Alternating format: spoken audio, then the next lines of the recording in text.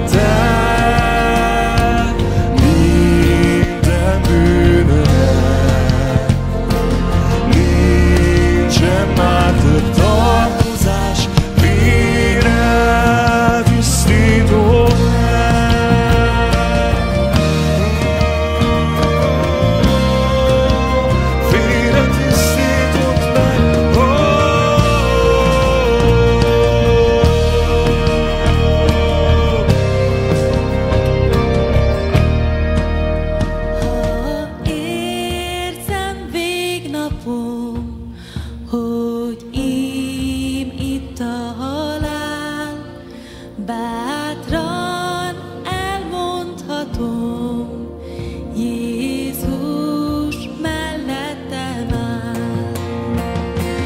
Jézus elvette minden bűnömet, nincsen már több tartozás, vére tisztít. Jézus elvette. Jézus elvette minden bűnömet, nincsen már több tartozás, vére tisztít. Vére tisztított meg, vére tisztított meg, vére tisztított meg.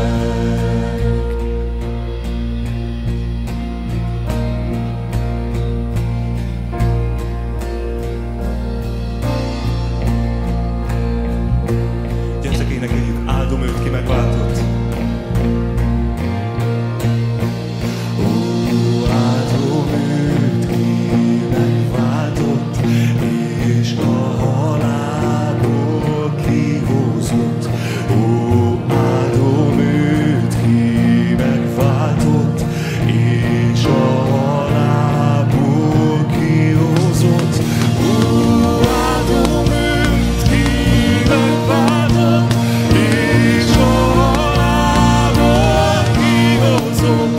Ó, áldom őt, ki megváltott, és a halálból kihozott. Ó, áldom őt, ki megváltott, és a halálból kihozott. Ó, áldom őt, ki megváltott,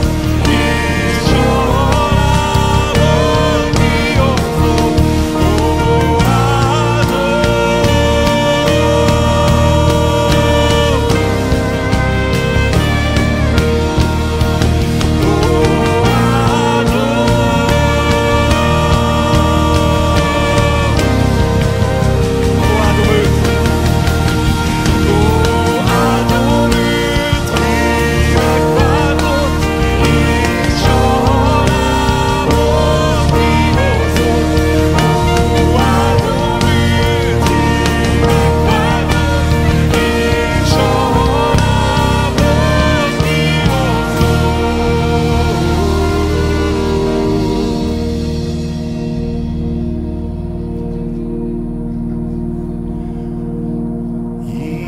Jézus elvette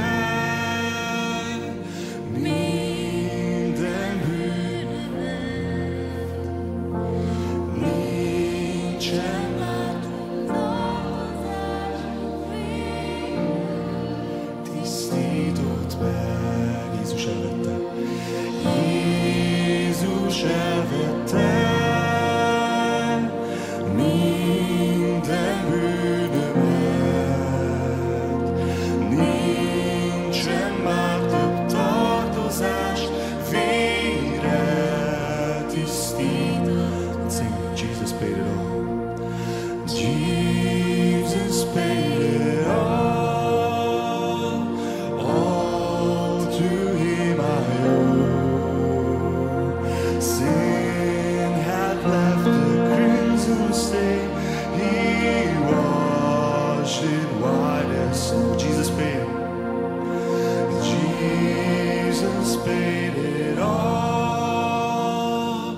All to him I owe. Sin had left the crimson stain. He washed it white as snow.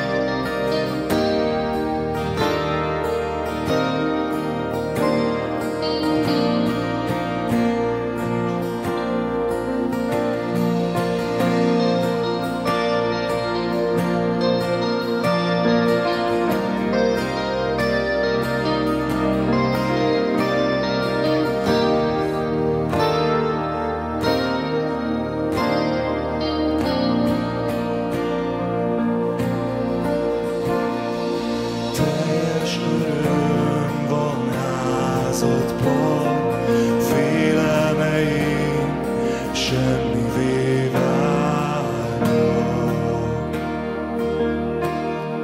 Trónodnál állva, itt nem számít, mit értem el, összes rangom hirtelen tűnik el. Trónodnál állva,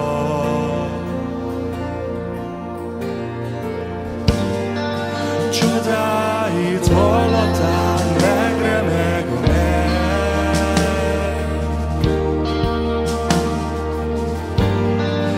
Királyok ámulva csodálják fennséget, jelenítetben csodállak én. Trónodnál állva, a menny és a föld összeér. Újjá lesz minden közelségettől. Minden teremtmény térdre hull trónod előtt.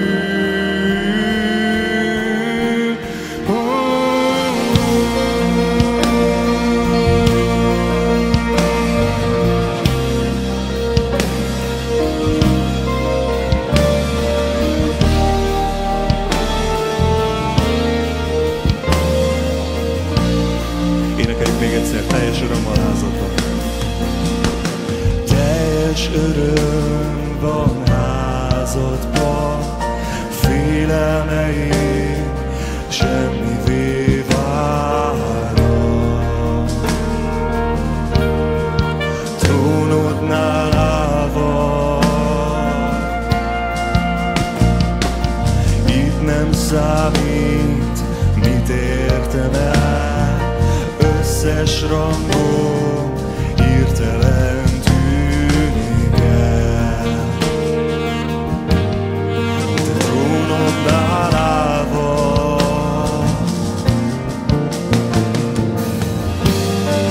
csodáit hallatán megremeg a menny.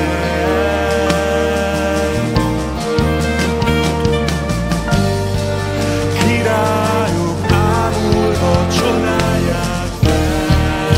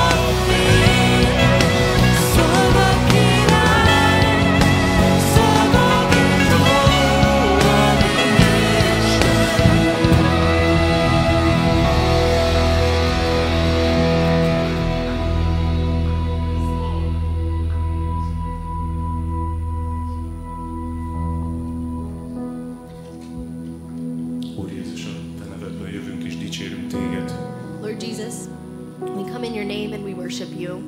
Dicsérjünk az áldozatodért, We worship you for your sacrifice.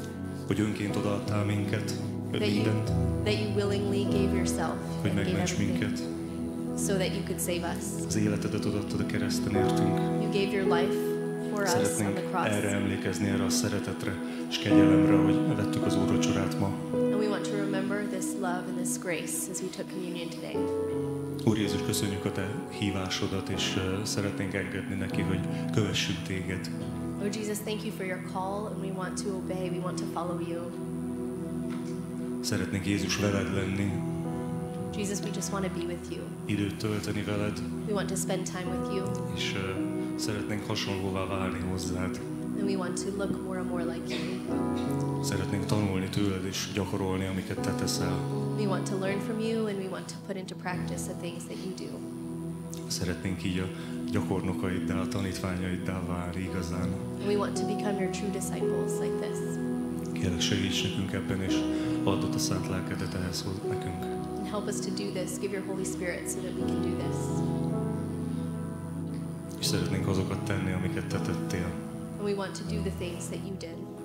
Köszönjük, hogy erre hívsz, és meg is adod az erőt hozzá. Thank you that you call us to this and that you give us the power to do it. Szeretünk Téged, és annyi minden van, ami formál minket. We love you, and there are so many things that are shaping us. Szeretnénk rád nézni, és engedni, hogy Te formálj minket. But we want to look to you, and we want to allow you to shape us. Amen. Éneklünk még egy éneket.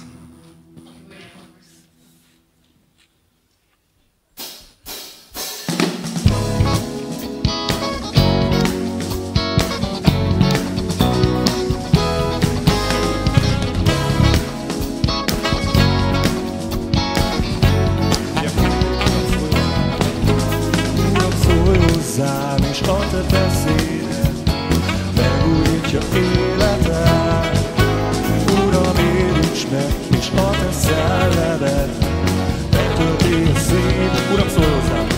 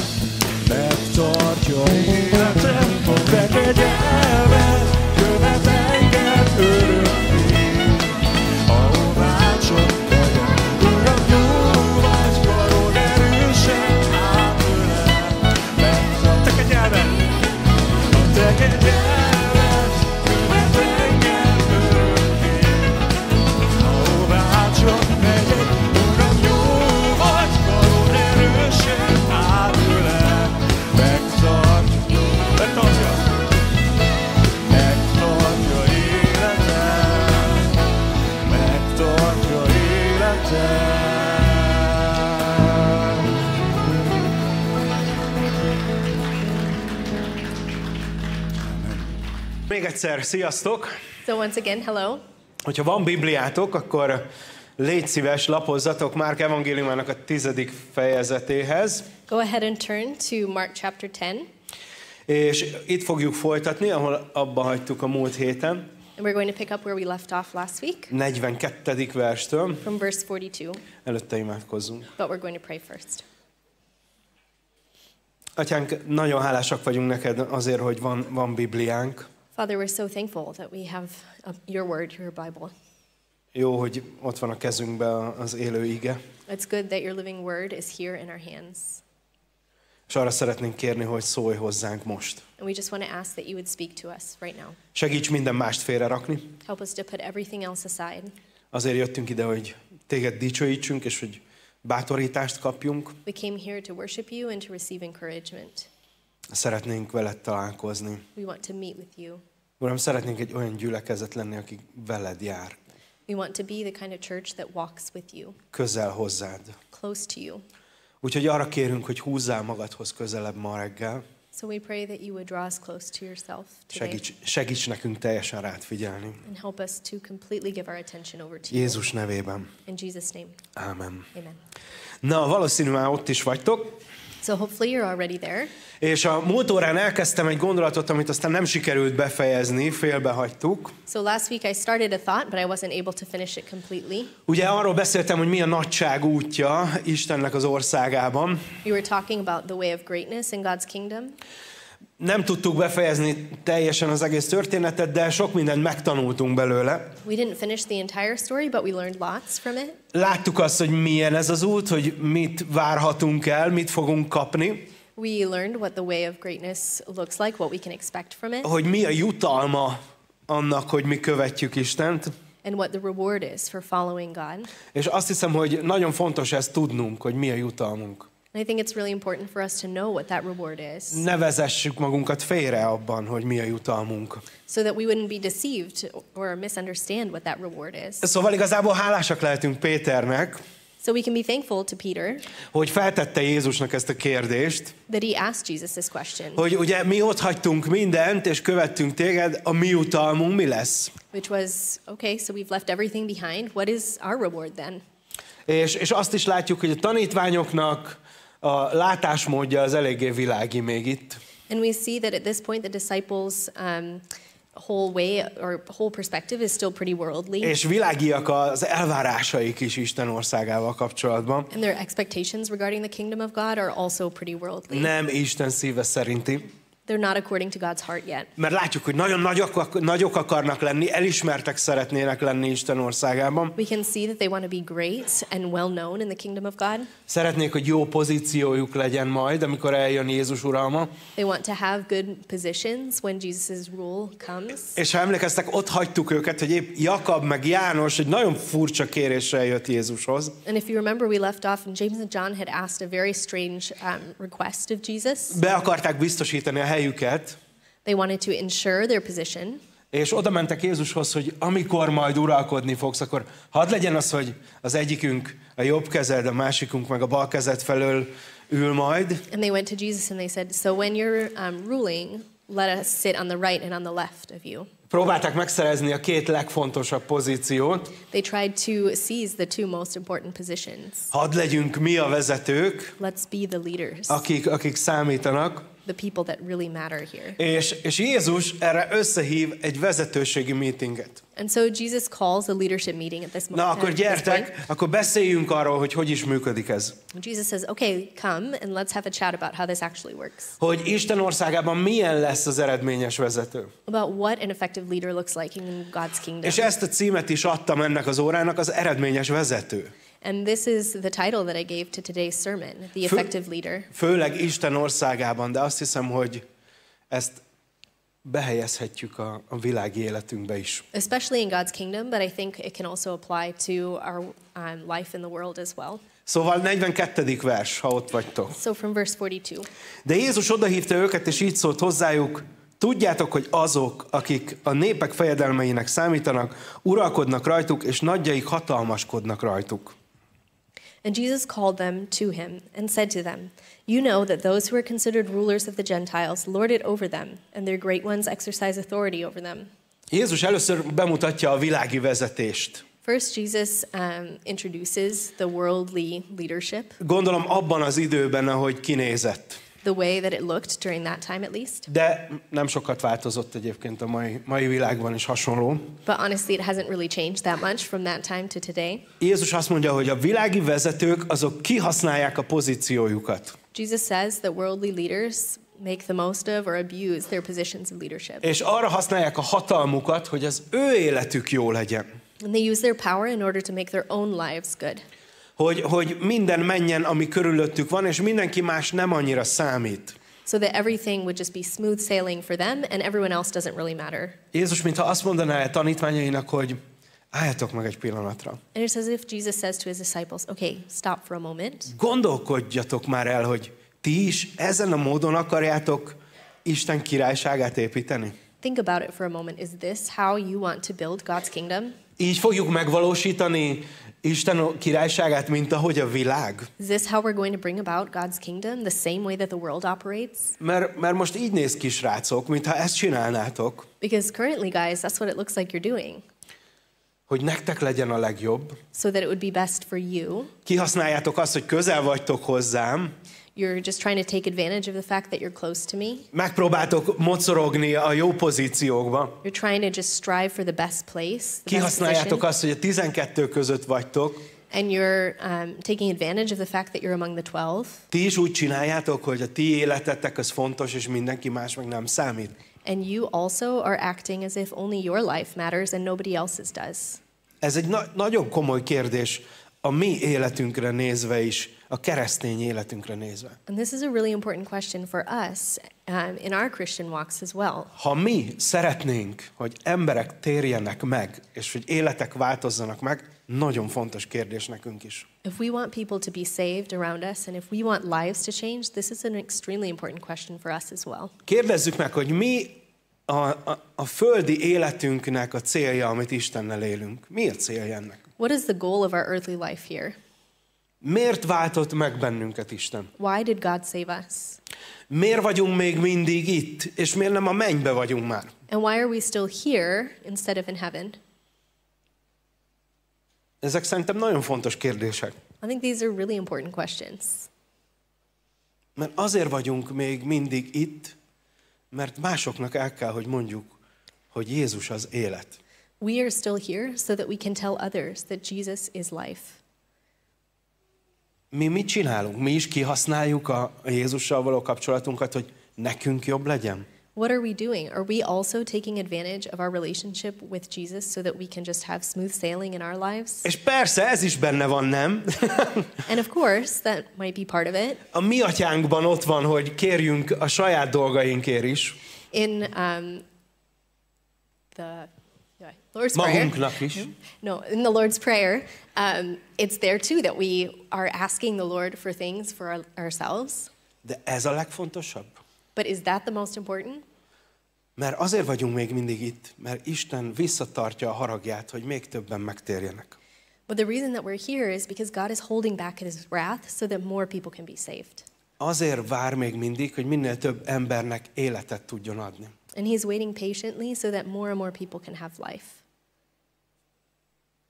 Jézus azt mondja, hogy akarjátok építeni ezt a királyságot? Úgy, mint a világ? And Jesus says, how are you hoping to build this kingdom? The same way that the world is?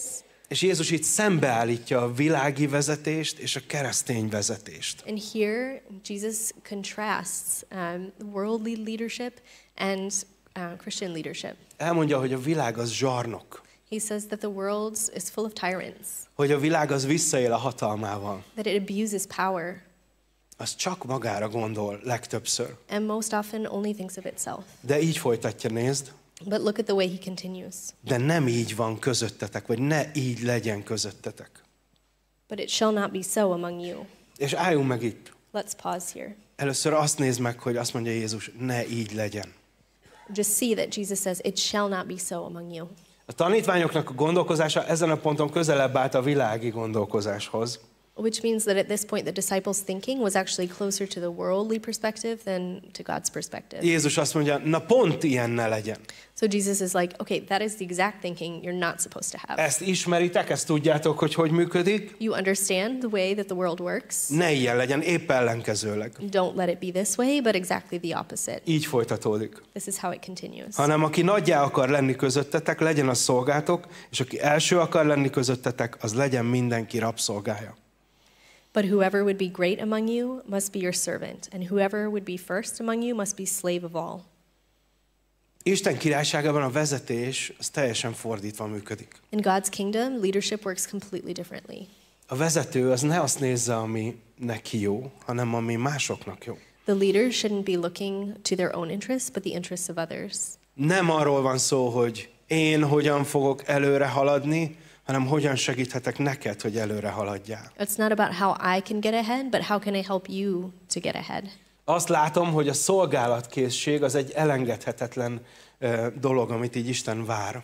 And something that God expects of us is that desire to serve. És azért nehéz ezt lenyelni és használni, mert ez egy teljesen más gondolkozás, mint ami alapból van bennünk. And one of the reasons that it's so hard for us to swallow this is because it's completely opposite to our human nature. Ez a világi gondolkozásban nincs benne általában. In worldly thinking, this servanthood is not at all part of their mindset. De a keresztényeknek be kell helyezni a gondolkozásukba. But for Christians, we have to make room for this. Hogy szolgálni kell az embereket. To serve others. És tudod mit? Ez egy óriási ítélet afölött az egyházvezetés fölött, ami próbálja a világi mintákat behozni a gyülekezetbe. And this is actually a huge judgment on the type of church leadership that tries to just mimic the way the world works. Próbál ugyanúgy vezetni. That tries to lead exactly the way the world works. Csak hozzáteszi, hogy halleluja a végén, és akkor ez innentől keresztény lett. Maybe they add a hallelujah at the end, and suddenly that is supposedly Christian leadership. Világi dolgok csak keresztény módon. Worldly things, but on a Christian level. És van egy csomó értékes dolog egyébként, amit a világi emberek sokkal jobban csinálnak, mint mi. Igaz? And there are things that worldly people do much better than we do as Christians. De nagyon óvatosnak kell lennünk, hogy mit építünk bele az egyházba. But we need to be careful when we think about what we're building into the church. Hogy mit veszünk át, és azt hogyan fogjuk alkalmazni a gyülekezetben. What are we going to take upon ourselves, and how are we going to make use of it in the church? Azért, mert nekünk a legfontosabb az ember. Because for us, what should be most important is people. És Istennek az értékelése és az elvárása teljesen más, mint a világé. And the way that God values things is totally different than the way the world does. Azt mondja Jézus, hogy aki közöttetek első akar lenni, az legyen rabszolga. Jesus says that whoever wants to be great among you or who wants to be first among you must be a slave of all. És ezen gondolkodtam, hogy mit jelent ez a rabszolga. And I was thinking about this word slave. Mi jut az eszedbe elsőre? What do you think of first? Egy ember, akit így korbáccsal vernek, és mondjuk egy kereket forgat egész nap.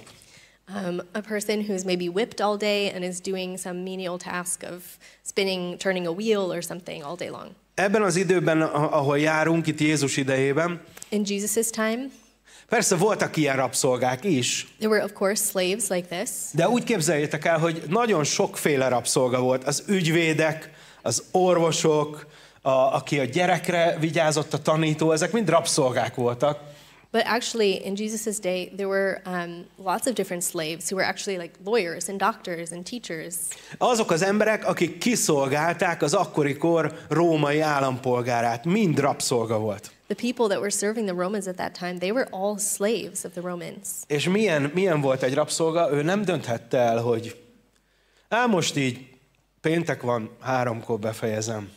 And a slave couldn't decide, well, today it's Friday, we'll finish work at 3 p.m. Ő nem dönthetett a saját életéről. Akkor dolgozott, amikor mondták neki, és addig, amíg mondták neki. A slave couldn't make any decisions over their own life or their own work. They had to work until they were told to stop. És soha nem dönthetett a saját sorsáról. They could never decide their own destiny either. Akkor utazott el az egyik városból a másikba esetleg, ha eladták, és egy másik gazdához került. They couldn't travel to another city unless they were sold and they ended up with a different master. Szóval a rabszolga az azért élt, hogy az urának az akaratát tegye mindig. The slave lived to do the will of his master always És kiszolgáljon másokat. and to serve others. Jézus azt mondja, hogy aki első akar lenni közöttetek, az legyen egy rabszolga. And Jesus says, whoever wants to be first among you, let him be a slave.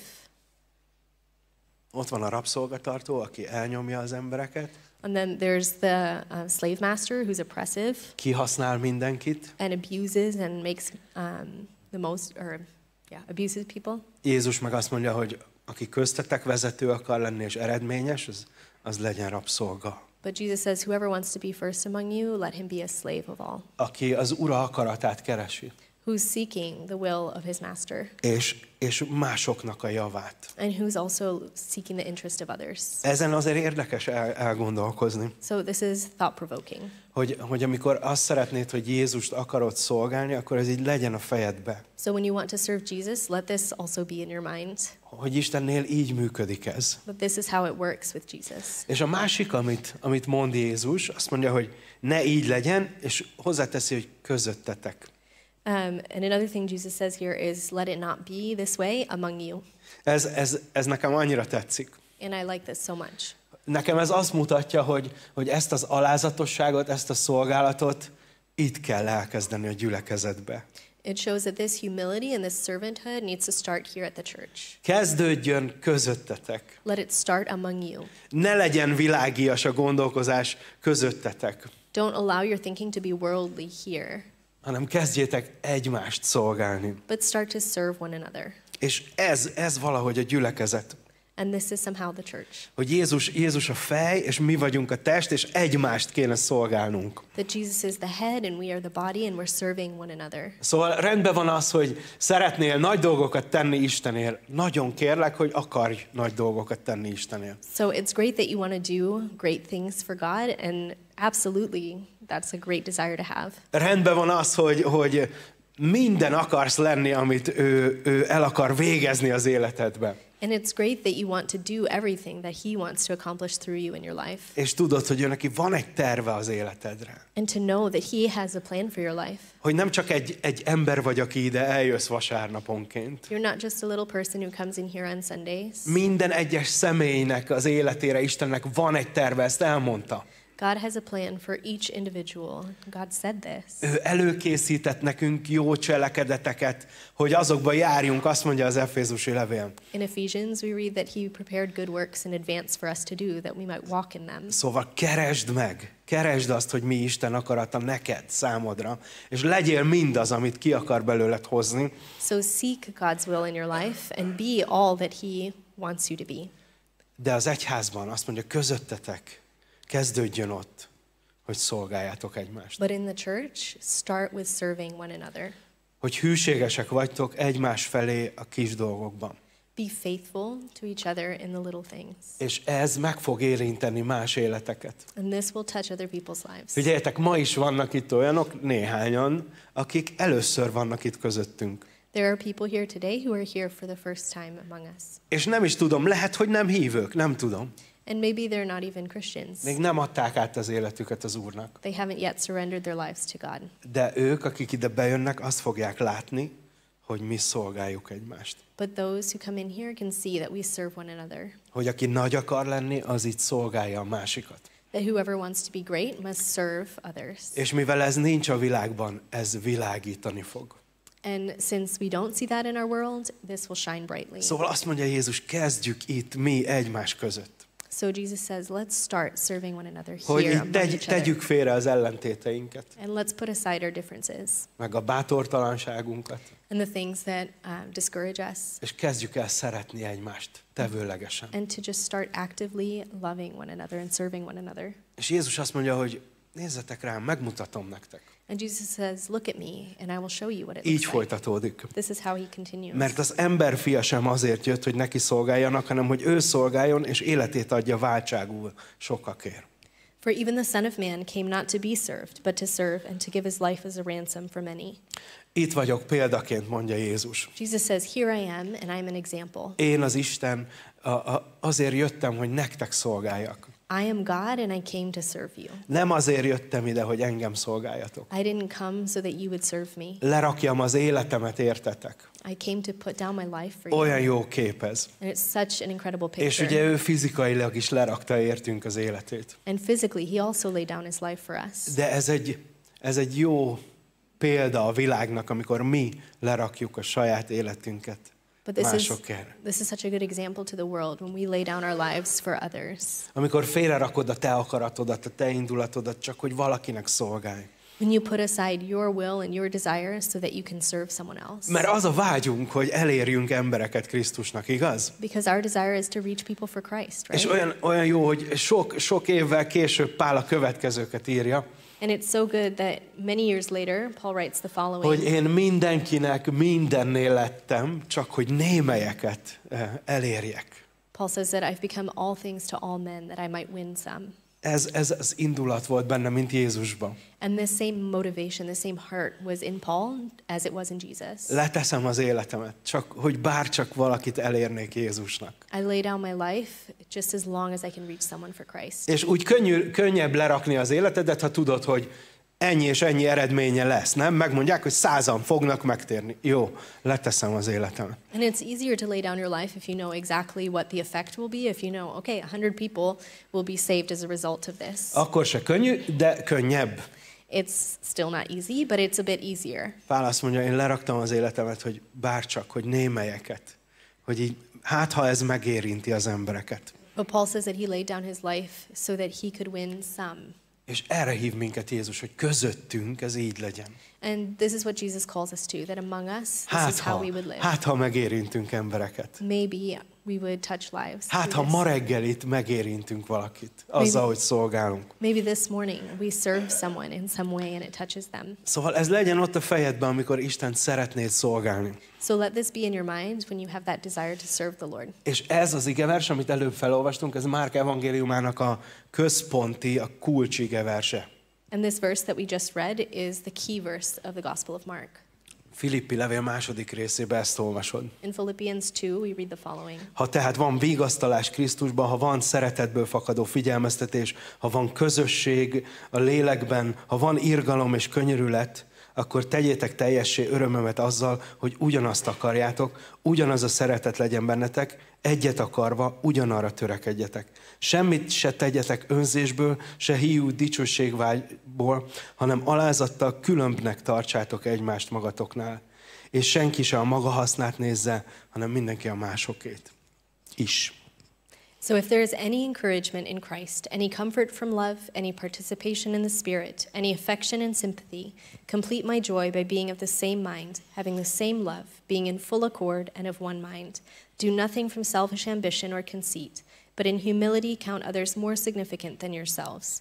Let each of you look not only to his own interests, but also to the interests of others.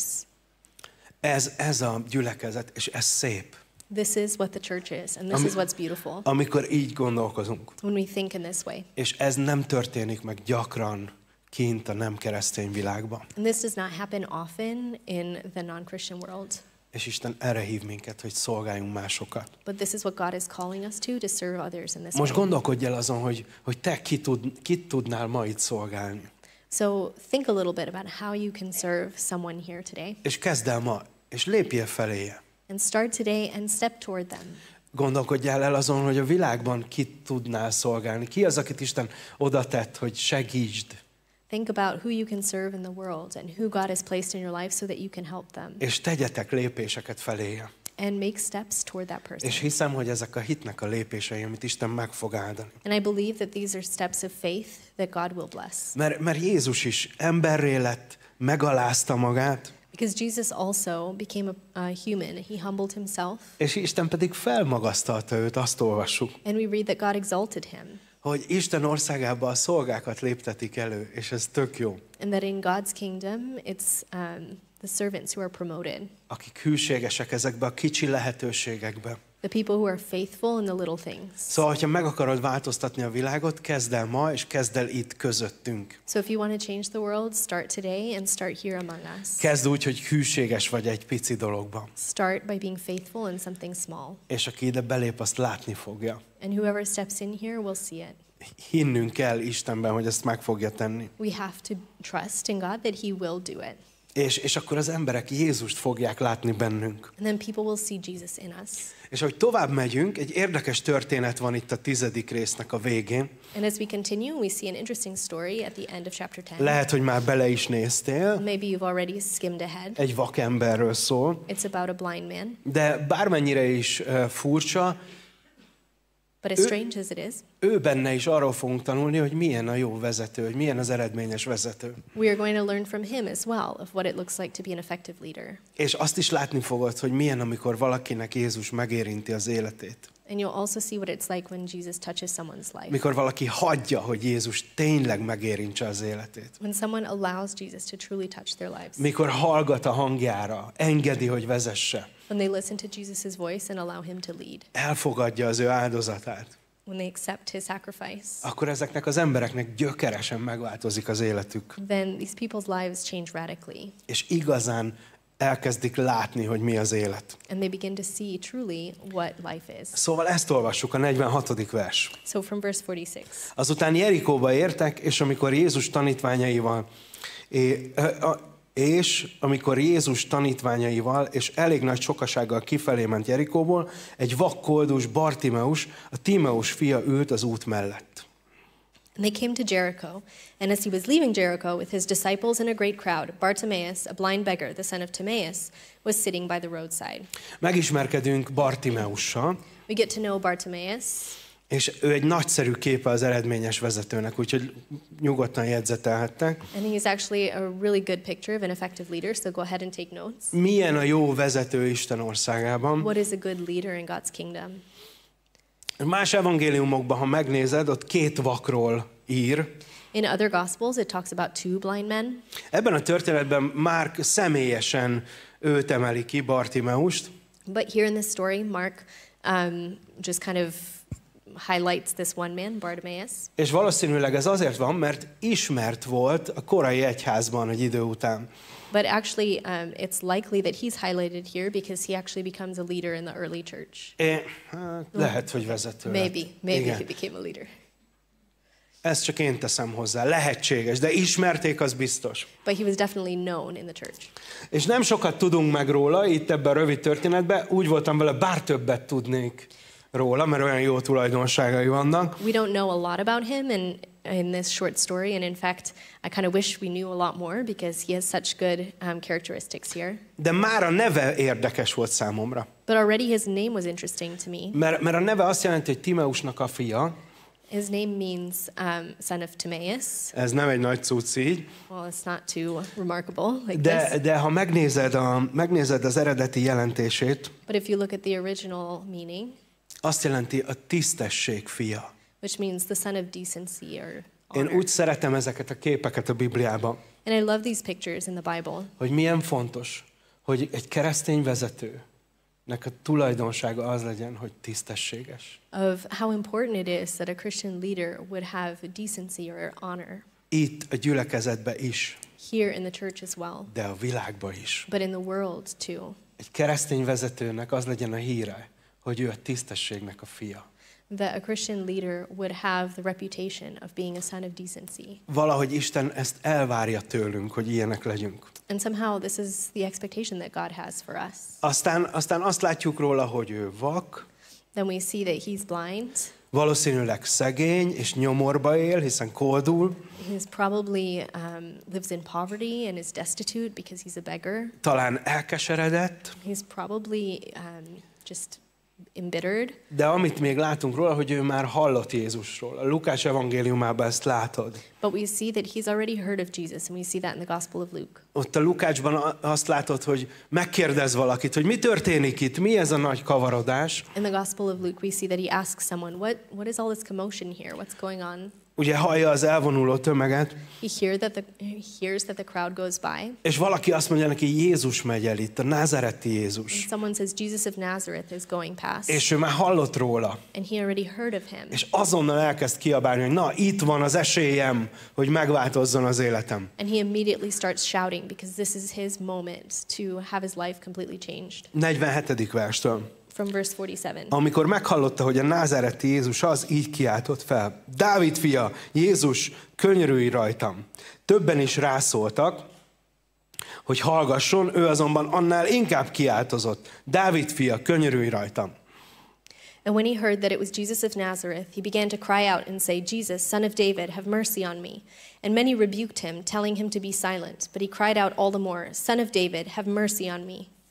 Óriási taktika van itt, látod? This is a huge tactic here. És ezt föl kéne írnunk. We should write this down. Az a taktika, hogy addig kiabálok, amíg Jézus nem jön, amíg nem történik valami. I need to just keep shouting until Jesus comes, until something happens. És látod, próbálják csitítani, nem, ő még jobban kiabál. You can see that they try to shush him, and he just keeps shouting even louder. Még hangosabban, hogy Jézus, Dávid fia, könyörülj rajtam. Even louder, Jesus, son of David, have mercy on me. Addig kiáltok Jézushoz, amíg ő nem jön segítségül hozzám. And he just kept shouting to Jesus until Jesus stopped and came to him. Ez egy fontos dolog. And this is an important thing. Megtanulni, de nem csak keresztény vezetőként. To learn, and not just as a Christian leader. És sokunk számára ez egy nagy példa itt ma reggel. And for many of us, this is an example to us. Hogy addig fogok kiáltani, amíg Jézus nem jön és nem segít. That I'm going to just keep crying out until Jesus comes and helps. Nem hagyom abba. I will not give up. Tudod, nem kezdett ilyen önsajnáló partiba, mint amit néhányan szoktunk csinálni. Én is egyébként. He didn't launch himself into a pity party, as many of us do, including myself. Hogy senki nincs, aki oda vigyen Jézushoz. He doesn't say, oh, there's no one to take me to Jesus. Miért nem szóltak, hogy jön? Nekem kellett rájönni. Why didn't anyone tell me he was coming? I was the one that had to figure it out. Pedig ők látnak, én meg nem. They can see, but I can't. Sokszor ezt csinálom. And often this is kind of my attitude. Miért nem visz engem valaki Jézushoz? Why doesn't someone take me to Miért nem Jesus? törődnek velem? Why aren't they paying attention to me? Azt látod, hogy ő kiabált. Ő elkezdett kiabálni. Azt mondta, hogy én megyek Jézushoz. Én megállítom Jézust. But you can see that he is just crying out and he has decided, I'm going to Jesus. Nem tolta valaki másra a felelősséget. He didn't push the responsibility on somebody else. Azért nem gyógyulok meg, mert te nem vittél oda Jézushoz. I haven't been healed because you didn't take me to Jesus. Nem, azt mondja, én ezt fogom csinálni. Én addig kiabálok, meg fogom állítani Jézust. No, he says, I will just keep crying out until Jesus stops. És hiába akarták csitítani, nem hagyta abba. And even though they tried to shush him, he wouldn't stop. Maradjak csöndbe? Még hangosabban fogok kiabálni Jézushoz. Am I supposed to be quiet? No, I'm going to just keep crying out all the louder. Annál inkább fogom csinálni. I'm just going to keep doing it. És lehet, hogy nem vetted észre, de minket is megpróbál elhallgattatni valaki, hogy ne kiáltsunk Jézushoz. And I don't know if you've noticed, but people try to stop us from crying out to God as well. Remélem egymással ezt nem csináljátok, Hopefully you don't do this with each other, mert ez a sátánnak a szokása. because this is one of Satan's habits. Az egyik legnagyobb munkája. It's one of his greatest works. Hogy elérje, hogy te ne kiáltsál Jézushoz. To get you to the point so that you stop crying out to Jesus. Hogy keseredj meg, és hagyjad abba. That you would just become embittered and you would be quiet. Megpróbálja neked elmondani, hogy Jézusnak biztos fontosabb dolga is van, mint a te dolgaid. He tries to tell you that Jesus surely has more important things to do than worry about your little life. Látod, nem vesz észre senki, nem vagy fontos senkinek. See, nobody notices you, you're not important to anybody. Istennek nincs ideje rád. God doesn't have time for you. Hallottad már ezeket a mondatokat? Have you heard these statements before? Na ez a sátán. This is Satan. És életveszélyes, hogy milyen valóságos. And it's just life-threatening how true and how real it can feel. De nézd meg, mit tesz Jézus. But look at what Jesus does. 49-es vers. Verse 49. Jézus megállt, és ezt mondta, hívjátok ide. Oda hívták a vakot, ezekkel a szavakkal, bízzál, kelj fel, hív téged. And Jesus stopped and said, call him. And they called the blind man, saying to him, take heart, get up, he is calling you. Milyen gyorsan változik a tömeg, nem? Maradj csöndbe, jaj, hív téged. The crowd changes so much. Be quiet. Oh, he's calling you, come here. Ugye, meglátták, hogy Jézus törődik vele, már ott voltak. They see that Jesus is going to pay attention to him. Oh, now they're ready to do that. Gyors egy selfie Facebookra, hogy én segítek a vaknak. And take a quick selfie to put on Facebook. Look, I'm the one helping the blind man up to Jesus. De azt vedd észre, hogy Jézus megáll, és elképzelem, hogy megállítja az egész tömeget. And just notice Jesus stops, and I imagine that he stops the whole crowd from moving forward. Jézus, azt olvasod a Mátéban, hogy ő neki megindult a szíve. In Matthew, you read that Jesus' heart goes out to this man. Jézus megáll, még akkor is, ha nem ez volt a fő küldetése. Jesus stops, even though this wasn't his primary calling. Megáll, és egy embernek szolgál.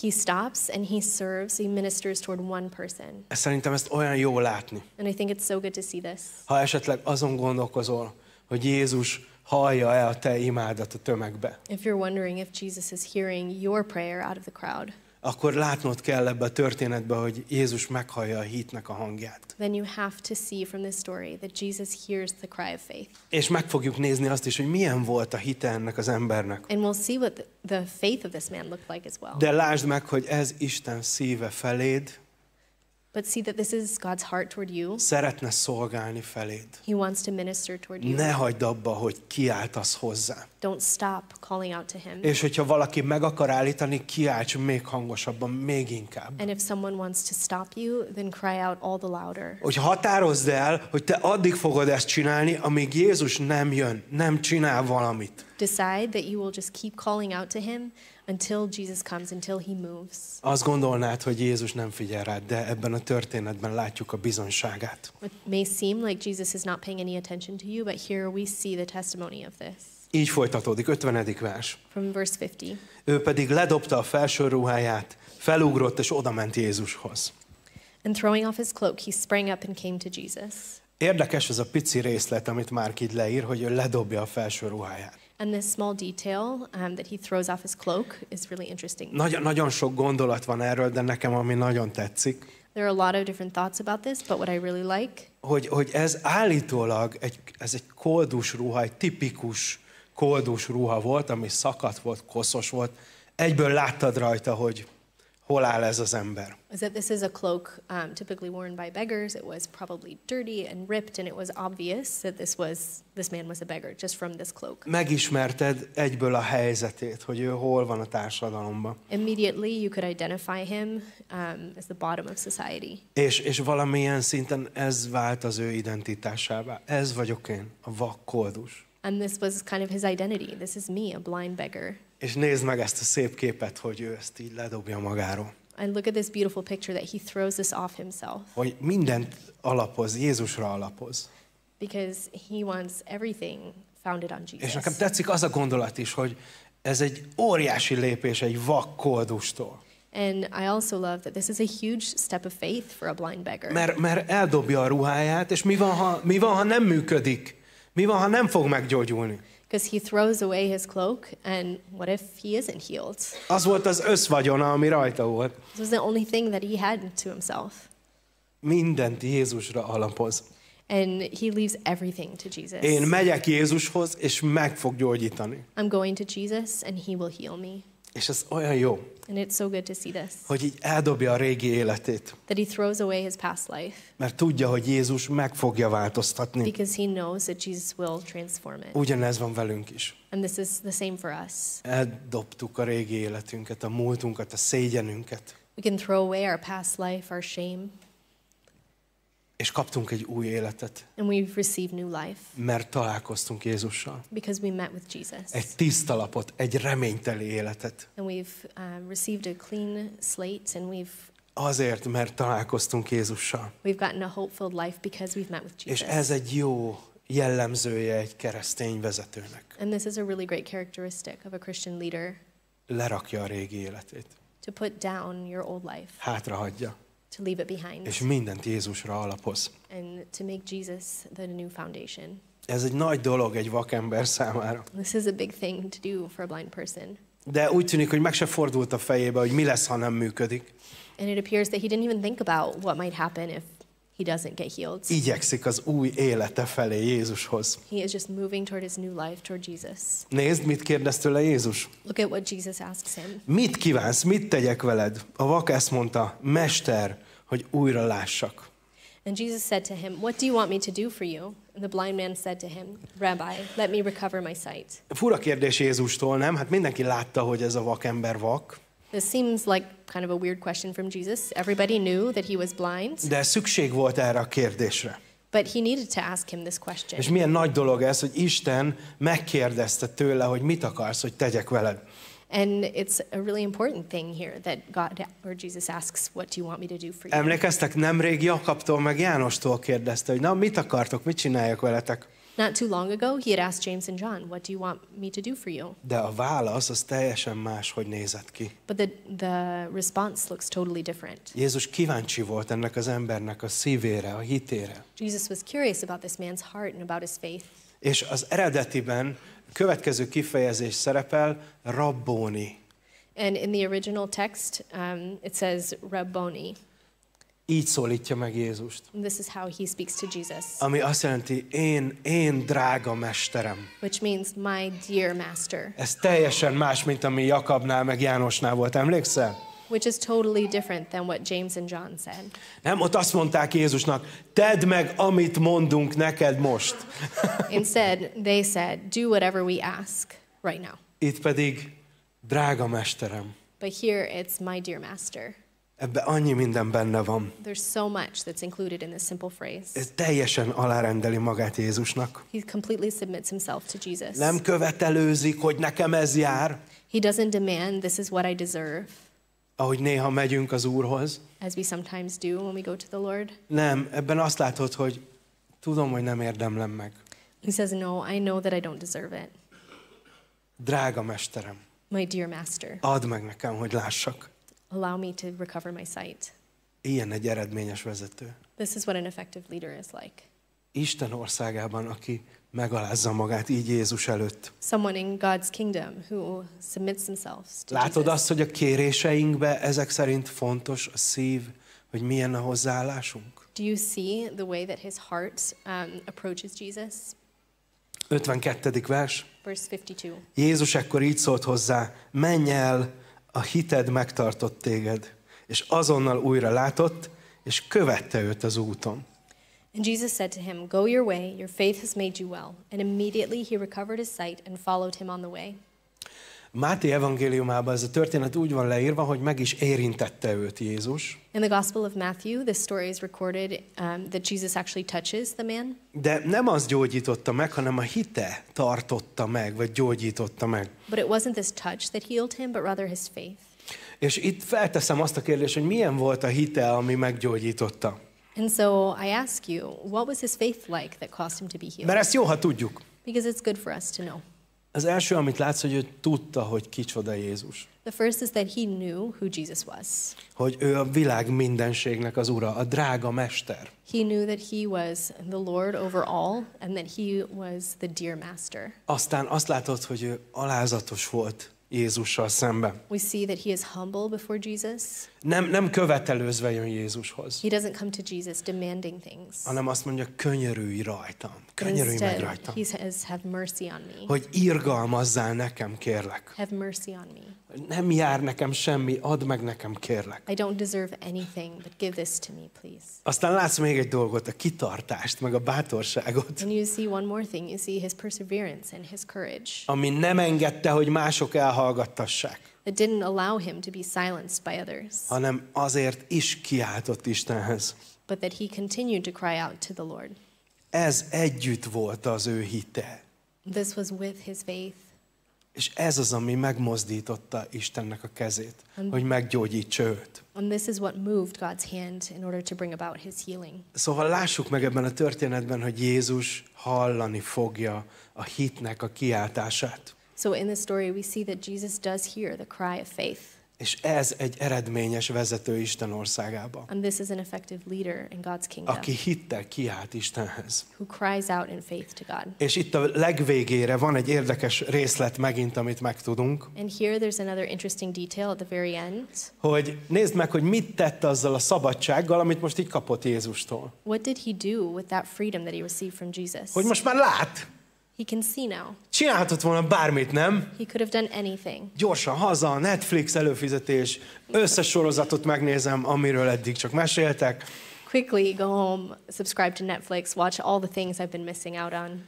de ő úgy döntött, hogy ő követi Jézust. But he decided to follow Jesus. Ezzel a szabadsággal, amit kapott, ő megy Jézus után. With this freedom that he received, he goes after És Jesus. ez egy nagyon fontos dolog egy keresztény vezetőben, And this is an extremely important characteristic of a Christian leader. hogy érti a szabadságát, tudja a szabadságát, és arra használja, hogy Jézust kövesse, hogy menjen tovább Jézus után. To understand and know your freedom and to use it in order to follow Jesus. És lehet, hogy ez neked ma egy üzenet, And maybe this is a message for you. hogy ott hagyhatod a szégyenedet, a régi életedet, You can leave behind your past life and your shame, újra láthatsz, and you can see again, és követheted Jézust. and you can follow Jesus. Azt mondja a Filippi 3:13. Philippians 3:13. Testvéreim, én nem gondolom magamról, hogy már elértem, de egyet teszek, ami mögöttem van, azt elfelejtve, ami pedig előttem van, annak nekifeszülve, futok egyenest a cél felé, Isten mennyei elhívásának a Krisztus Jézusban adott jutalmáért.